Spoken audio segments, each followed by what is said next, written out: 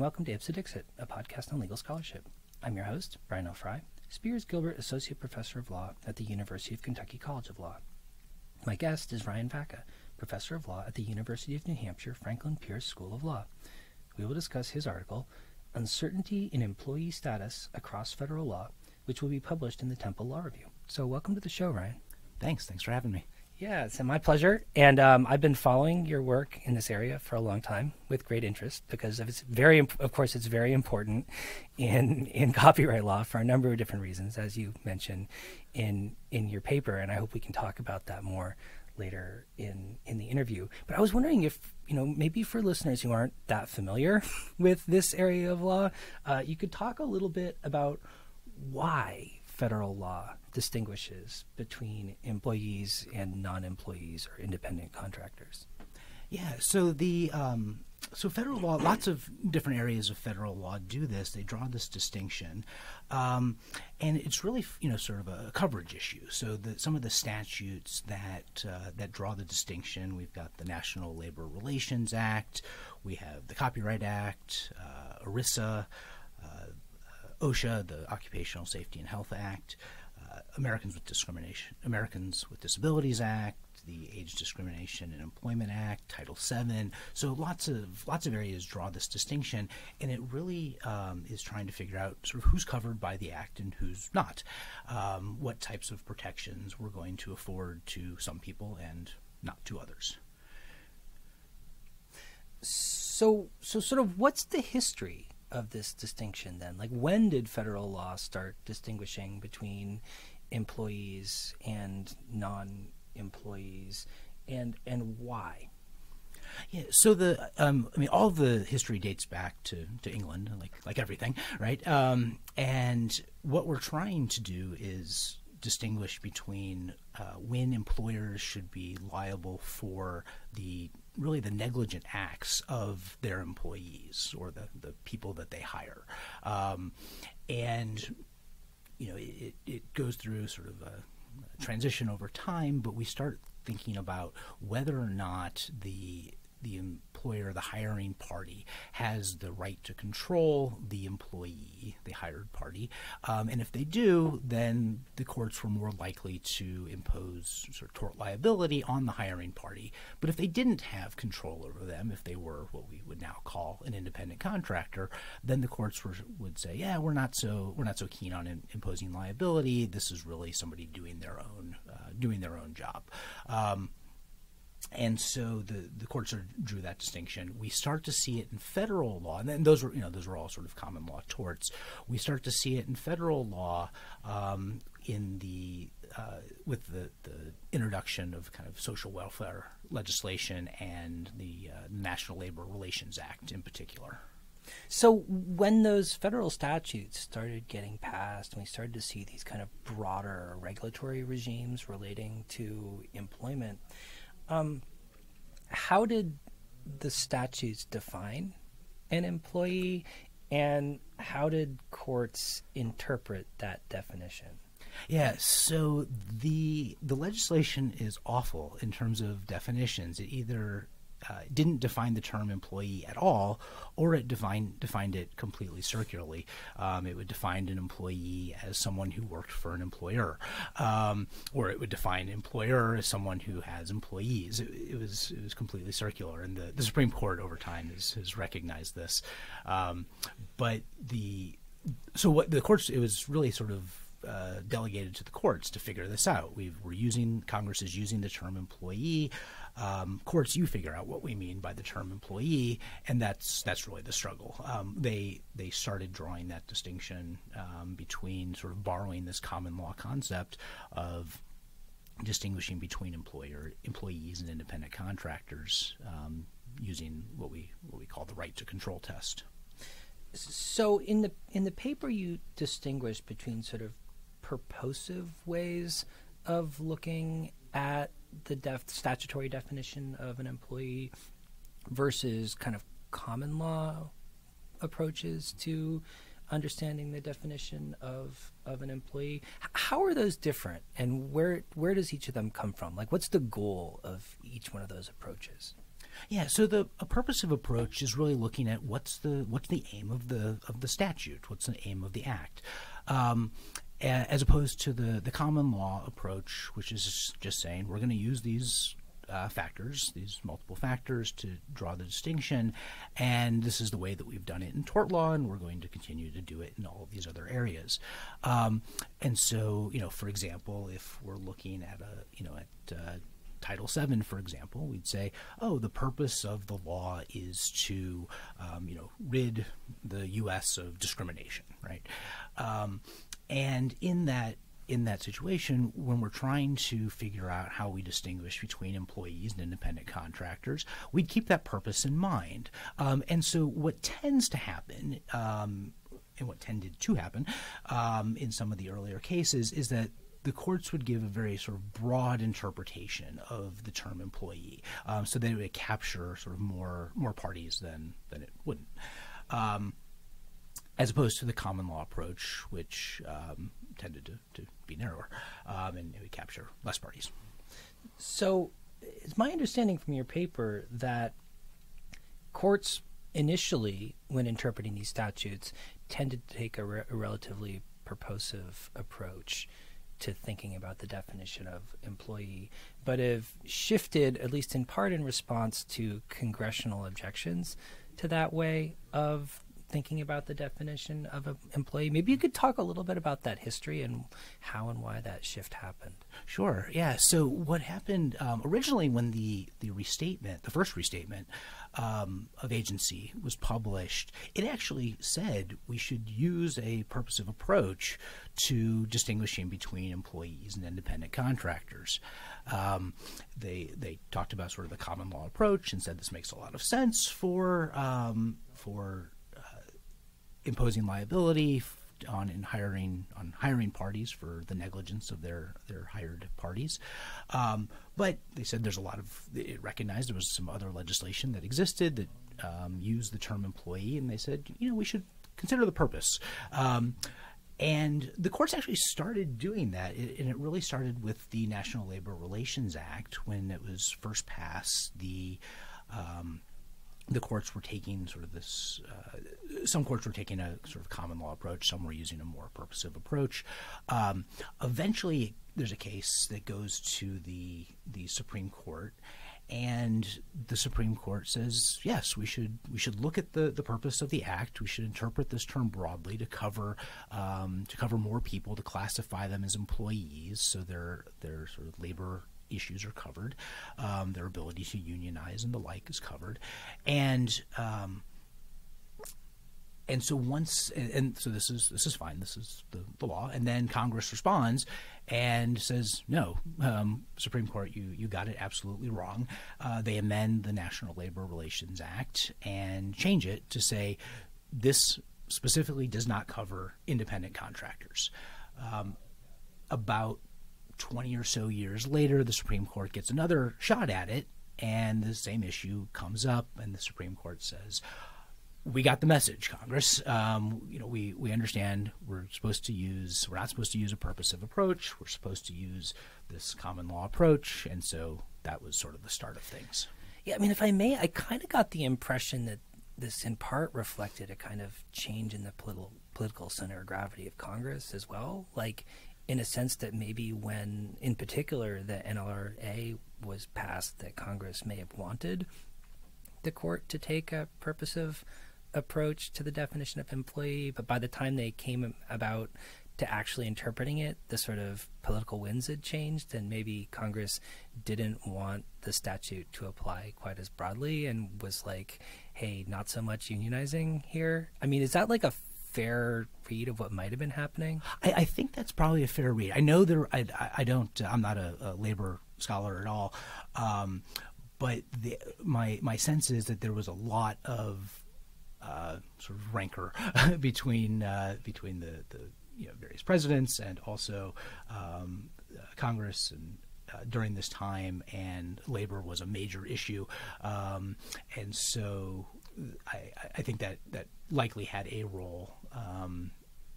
A role in the process. So we're both copyright people, and of course this this sort of employee independent contractor distinction has played an important and sometimes confounding role in copyright law.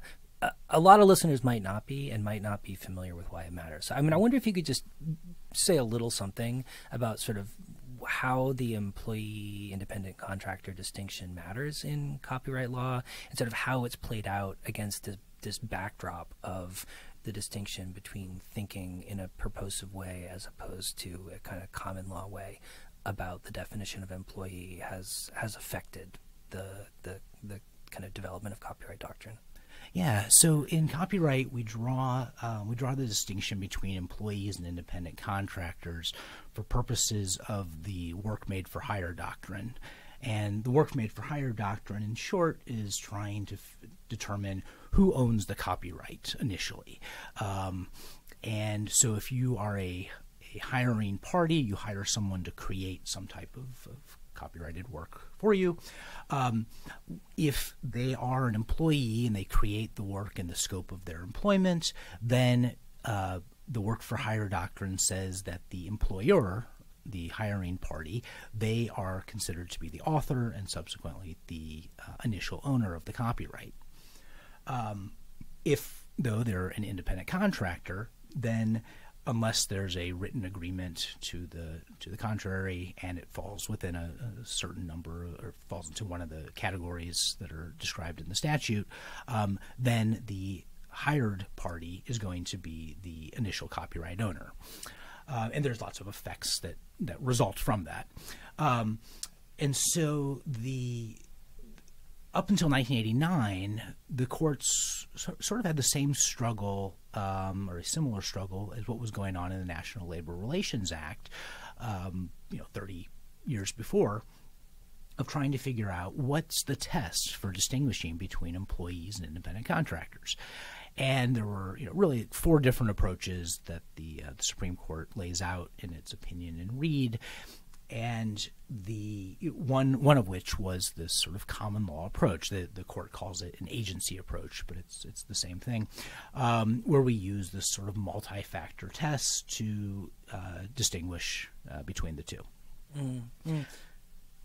And I would say some of the other approaches that it rejected, it ultimately adopts this common law approach, but it rejects a kind of a formal salaried employee test, which was one of the proposed tests, which used really a subset of factors that focused on some of the more objective measures, like whether employee benefits were being paid to the hired party, or whether how the tax treatment was being dealt with, how regularly they were paid, stuff like that. And the court rejects that and says, no, we're not going to look at that. And along the way, during its discussion, also rejects a purposive approach as well. Well, so in your paper, you present a study, pretty comprehensive study, of how courts have actually determined employee status. In other words, in thinking about this kind of common law approach, like which factors they're applying and which factors seem to matter and why. Can you talk a little bit about kind of how the study was designed and how you went about sort of compiling and analyzing the data? Yeah, so the study design, it uses the empirical technique of content analysis, which sounds fancier than it actually is. It's basically just reading a bunch of cases and encoding them and sort of reading them for specific things and coding the cases. And so what we did in the study is we looked at all of these different areas, not all of them, we looked at many of the different areas where this distinction is drawn between employees and independent contractors in federal law using this common law test. And so a lot of the statutes that I mentioned before are ones that we looked at: the NLRA, copyright, ERISA, OSHA, ADA, ADEA, and Title VII. And what we did is we essentially did sort of very broad Westlaw searches, and then we screened pretty much all of the cases to determine whether or not they were relevant or if they were sort of false positives.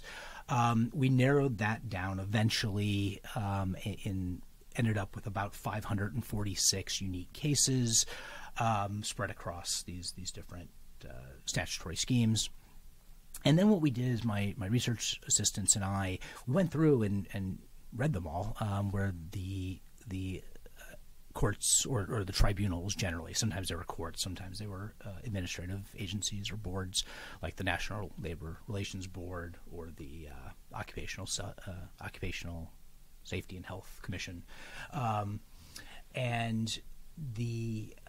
we went through and essentially coded for a variety of different things. We looked at for each factor whether or not so we looked to see what the ultimate result was, whether the hired party was an employee or independent contractor, and then we looked at each of the factors that were addressed and coded them as either did the court say it favored employee status, did it favor independent contractor status, did it not address it at all, and then we also looked at whether or not there was any weighting. So sometimes the tribunals would say, they'd say this particular factor is very important in our analysis, or this particular factor really shouldn't be given much weight for one reason or another. And so we recorded whether it was either favored or discounted, based on and sort of along the way to make sure that we were doing it correctly.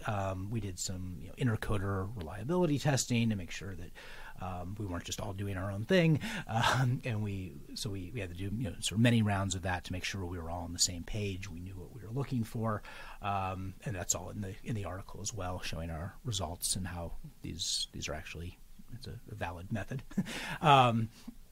And then based on all the data we collected, I essentially made 4 calculations. I looked at how frequently each factor was addressed. I looked at whether it was consistent with the ultimate conclusion in the particular case, and then looked at whether it was weighted favorably or discounted, and then sort of collectively looked at them in each area of the law, and that was basically the study in a nutshell. So, I mean, what kind of findings did you turn up? I mean, were there particular factors that were more or less sort of salient to courts? And were those factors consistent across different areas of law, or did you see some inconsistencies in terms of what they thought was important in different contexts? Yeah, so it was there were factors that were consistent sort of across statutory schemes, and there were factors that were inconsistent. Then there were some that were like more or less consistent. And so, but it was interesting that it also didn't really matter. It wasn't particularly tied to how important, whether they were consistently important or consistently unimportant. So what I ended up doing for each section, for each statutory scheme, was to look. I created a continuum for each one, and it showed sort of the least important factors and the most important factors, and I grouped them together based on the 4 calculations that I made. And so there were. I looked at sort of interesting things that took place within legislation, like interesting observations within legislation, and also looked at interesting observations across legislation. And so I would say, within the legislation, there really were some interesting things. So for like the National Labor Relations Act, the top 2 groups, and there's generally like 4 or 5 groups per continuum. And the top 2 groups, the ones that were sort of the most important factors for the NLRA, weren't really that accurate. One of the things I also calculated was accuracy, and so I looked at the factors in that group or 2 groups, and if a majority of those factors pointed toward the result, it was consistent with the ultimate result, then I counted it as an accurate prediction, and if it was less than half, or half or less, then it was an inaccurate prediction. And so I have on the continua, I have various measures of how accurate the continua are, or the groups of factors are.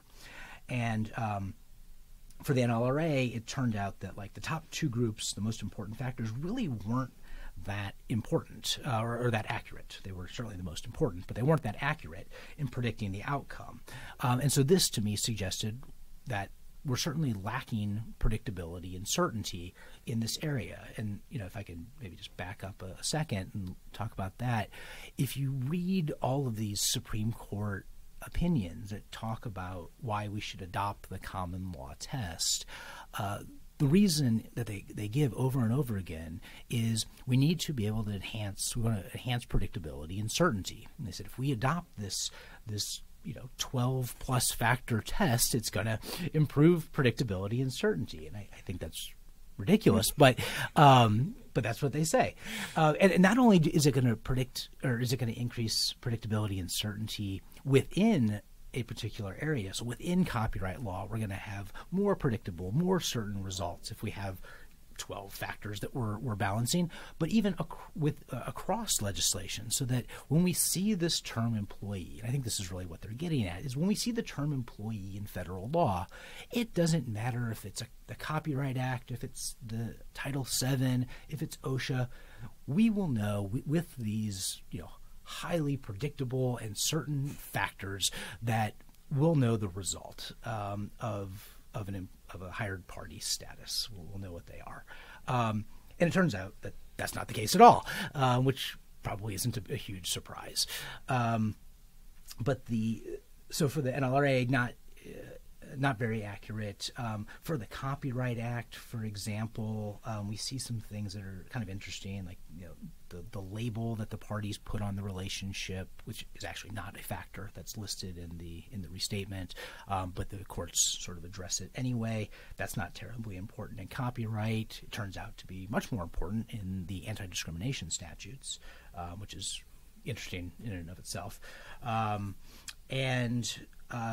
We see some stuff like OSHA, the tribunals for occupational safety and health. They seem to be more hostile to some of the factors like benefits and tax treatment than other areas. So like copyright and ERISA, for example, these are highly valuable. They're very accurate factors and very important in those areas, but OSHA much more hostile to those.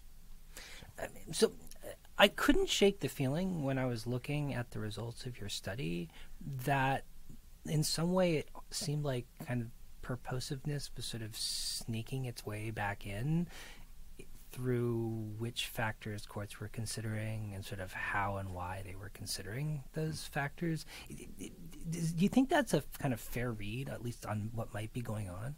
Yeah, no, I think that's really what is going on.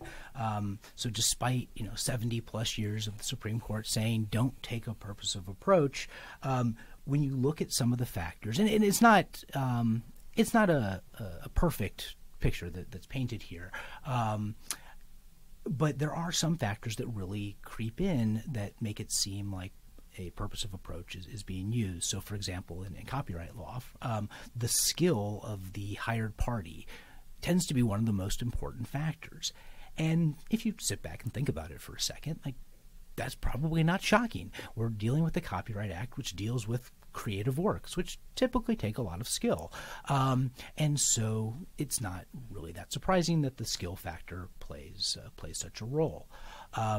We see sort of the opposite approach for the Americans with Disabilities Act, where the skill factor is actually not very important at all, or it's much less important than it is in the copyright context. And we could say, well, if we look at individuals with disabilities, they may be lacking certain skills, those who don't have disabilities, and so therefore the courts are trying to minimize that factor by thinking about what the act is trying to do. It's trying to protect individuals with disabilities. Well, one way of doing that might be to discount that factor. I mean, one thing that really struck me too is many of the laws that you're talking about really seem to go toward ameliorating social ills or, kind of disfavored activities in one way or another, preventing discrimination or encouraging workplace safety, et cetera, et cetera. I mean, it seems like under those circumstances, we'd want, as a policy matter, to sort of have an expansive read on their application because it's not obvious why someone's employee status should be relevant to whether or not we want to prevent those kinds of bad things from happening. Yeah, I think that's true. And it's during my research, I looked into this a little bit of like, why do we even draw this distinction between employees and independent contractors for the reasons you mentioned? And it turns out that for some of these areas, there's nothing. I looked at a lot of the legislative history, and there's really not much in the legislative history to indicate why Congress drew this line where they did. It seems to be it was just kind of we're just doing it because that's what we've always done, right? Especially for some of the more modern legislation, whether it be ERISA or the ADA or ADEA, Title VII, even back in 1964. But it was kind of following what took place with the NLRA, and so we draw this. Congress has drawn this distinction, but it seems like it's in many instances it's just done it because that's the way they've done it in the past, and so we'll just keep doing it, and it's kind of rote at this point, without really giving much thought as to why we draw that distinction. Mm-hmm. Well, returning to copyright for a minute, which of course is a special interest of mine. I mean, it really struck me that the story you're telling about this sort of broad definition of employee across different federal statutory regimes explains a lot about sort of what was happening in Reed when the kind of court came up with this new way of conceptualizing the distinction between employees and independent contractors. I wonder if you could kind of place Reed in historical context and maybe reflect on what was going on and what the Supreme Court was thinking, and if that provides any sort of explanatory power as to kind of why Reed was written and decided in the way that it was. Yeah, so I think I have a prior article on looking at the Copyright Act. It's basically doing this same study, but just looking at the Copyright Act, and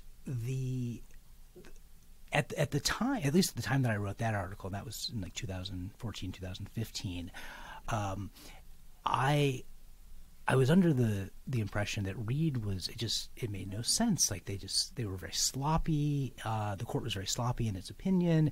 It didn't really it didn't really achieve the goals that it said that it was trying to achieve. I think, again, with sort of certainty and predictability, every time I talk about the multi-factor test when I teach copyright law and we talk about certainty and predictability, students are always very excited about that, and because they, hey, who doesn't love certainty and predictability? And then we talk about the factors, and by the time we finish the case and we talk about the discussion, I say, so what do you think? Is this really predictable and certain? And they just laugh. And I think that's the reaction that everybody has to it.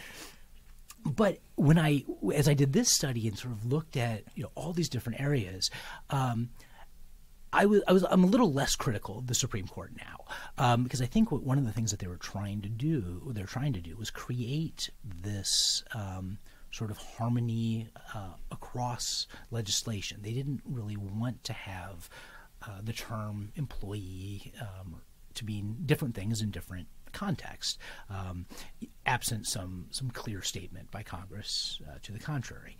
And so I think they were really thinking about, we can have this we have this term, we want it to be uniform across the board, and so that's really important. And if there are some other issues that get in the way, at least with respect to copyright, well, we'll get over that, right? I don't think that was the right result. Like I said, I can understand why they did that, but I still think they got it wrong at the end. Especially if you look at it, if you look back historically, not only did we have the National Labor Relations Act and the amendment to it after the Supreme Court's decision, but we have the Fair Labor Standards Act, which, again, very closely related with the National Labor Relations Act. That act actually uses a different test for employee status. And And also the Social Security Act as well. They use a different test despite using the same term. And the interesting thing is that the Supreme Court had decided those cases either on the same day or relatively close to each other, and said we're going to use this purposive approach. And Congress amends the NLRA. It does not amend the FLSA or the Social Security Act. And so by the time the court gets to revisit the NLRA in 1968, they say, well, yeah, Congress amended the NLRA, so we're going to treat it differently. The FLSA cases come up later, and they say, well, they didn't amend that, so we're going to keep this broad interpretation. So it's somewhat inconsistent. Not somewhat. It is inconsistent in that they were trying to, when the court got to read in the copyright context, they were trying to have this consistent view across federal law, but they knew very well that it was already inconsistent at that point, and it had been inconsistent for at least 20 years.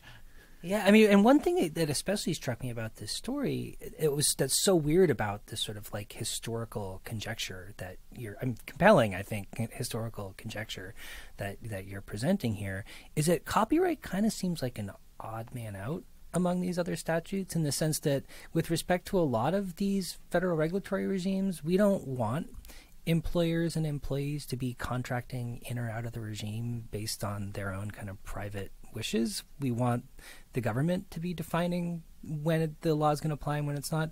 But that doesn't necessarily seem like it's the case in copyright. Like, it seems like maybe we might be a little bit less concerned about parties contracting out of the employer-employee relationship, or into it for that matter, in the context of copyright, given that it's ultimately just about sort of the disposition of ownership of whatever product is being produced. Yeah, so copyright's sort of the odd man out in that way, and it's interesting with respect to the label factor that I mentioned before, where the parties sort of how they describe their own relationship could be important. And in copyright, the courts have pretty consistently said that's not really important. We're not going to let you label we're not going to let essentially the hiring party say you're an independent contractor or you're an employee. We're going to actually sort of peek behind the curtain and see what's actually going on. In contrast, if we look at like the anti-discrimination statutes, the label factor turns out to be fairly important there. And to me, based on what you were just describing of having sort of the kind of economic rights or sort of property rights versus these kind of social welfare programs, or we're trying to protect people from anti-discrimination, there's kind of these sort of public not public goods in the economic sense, but sort of public rights, public law rights. These are we don't want those to be sort of waived or waivable, except for in a settlement context. But the courts have essentially got it completely backwards in this scenario, where we're gonna actually look behind the curtain with respect to how property is disposed of, but with these sort of public rights, these unwaivable rights, the courts are like, yeah, if you called yourself an employee, that's good enough. Or you called yourself an independent contractor, that's fine with us. And so that seems backwards. The other way that copyright really seems to stand out from the others is the way the employee status benefits the hired party. So in all the other areas, if you're an employee, you get the protection, right? You get protection against discrimination. You get protection to have a safe workplace. You get the protection of having your retirement benefits protected. You can unionize. For copyright law, it's the opposite, right? If you're an employee, then you lose your property. You lose the copyright that you might have created, and so copyright sort of stands out in that way as well. Mm-hmm. Well, so Ryan, in closing, I wonder if you think that there are any kind of policy perspectives or kind of conclusions that maybe courts and legislatures ought to be considering coming out of your paper? And also, where do you see this project going from here? Do you have future plans around this issue? Because I know you've written around this area for quite some time. Yeah. So in terms of sort of next steps or where, places that where Congress or the courts can go, I lay out in the paper kind of three different approaches. I conclude that if we're trying to get predictability and we're trying to get certainty, we've failed pretty miserably in that goal. So what could we do as a result? Well, one is, we could have a purposive approach, right? We could go back to what the first restatement told us to do when it laid out the sort of the common law approach generally.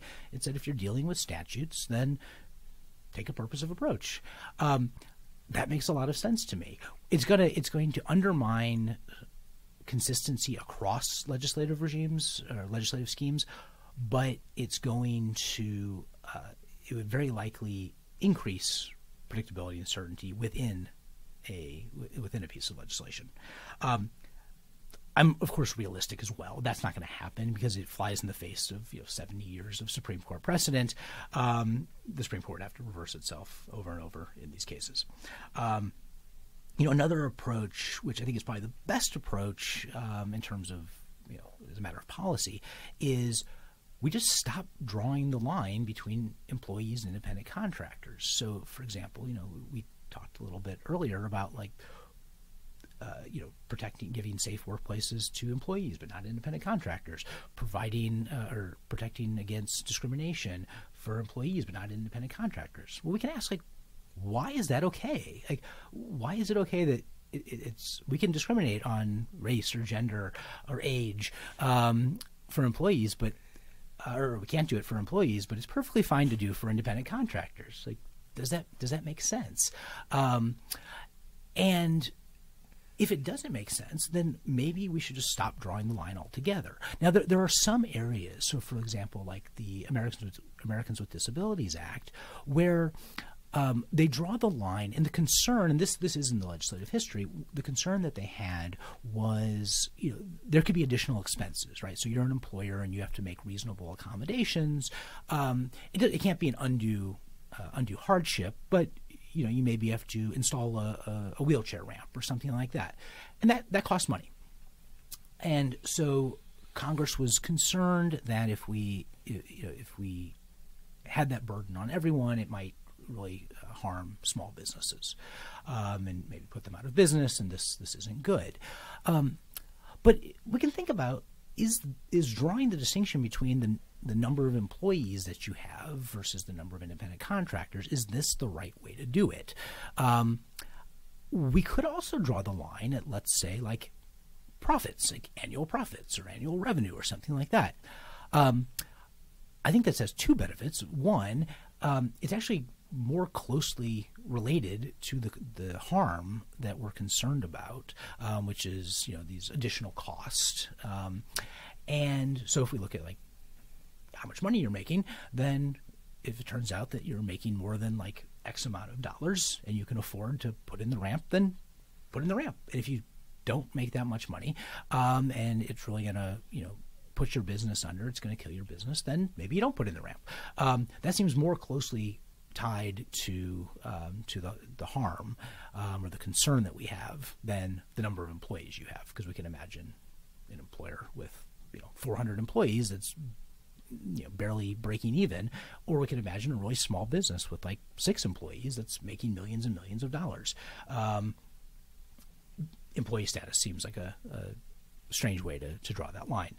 The other thing is, if we're looking at predictability and certainty, I can almost guarantee that it's much easier to figure out a company's annual profits or annual revenue than it is to figure out whether somebody is an employee or independent contractor using 12 plus factors. And so it might just be easier at the end of the day for everybody. But again, that's going to require congressional action, and that's unlikely as well. So sort of the final approach that could be used is let's just use a subset of the factors.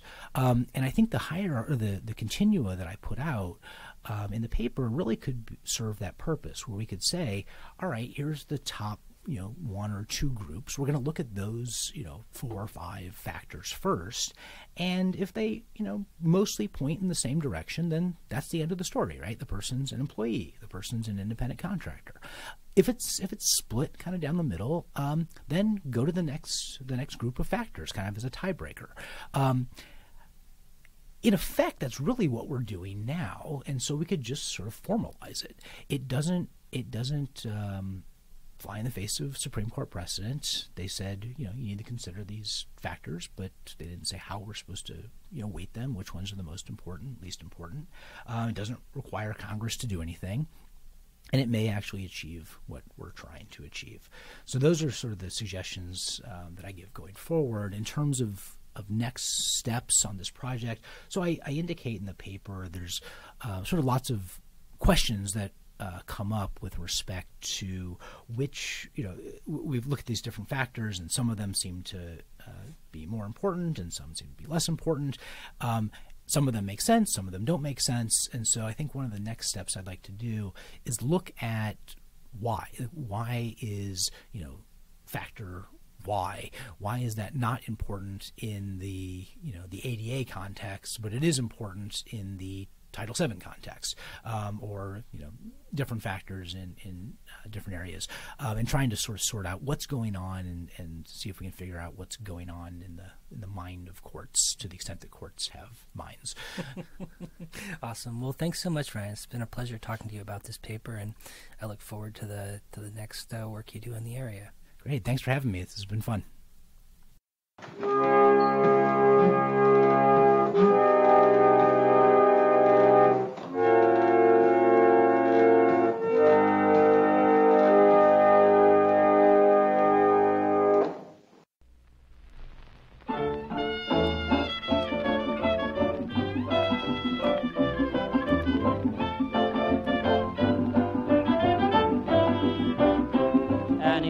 You must meet people sad, they search for employment, none can be had.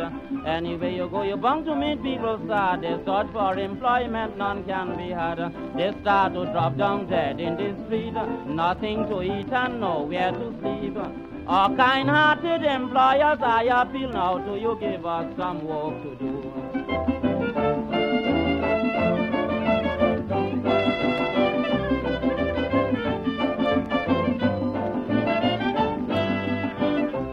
Not asking for equality to rank with the rich in society, to visit their homes in their motor cars, or to go to their clubs and smoke their cigars. We are asking for a living wage to exist now and provide for old age. Our kind-hearted employers, I appeal now to you, give us some work to do.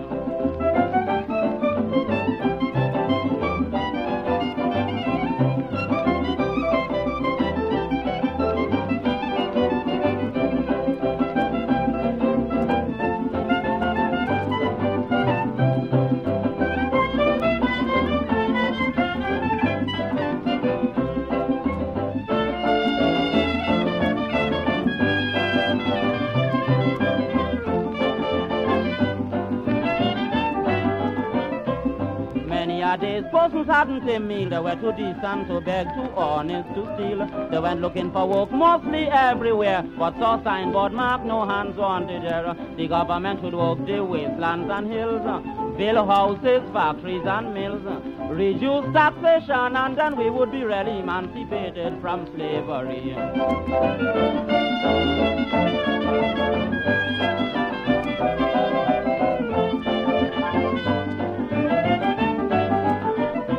Legislator only quarrel and fret about unemployment, but haven't relieved us yet. There is no vision that we can see to take us out from tribulations and misery. We can't fight physically, for we wouldn't prevail on account of ammunition, cruel laws and jail. But every man was born to be free from this oppression and tyrannic slavery.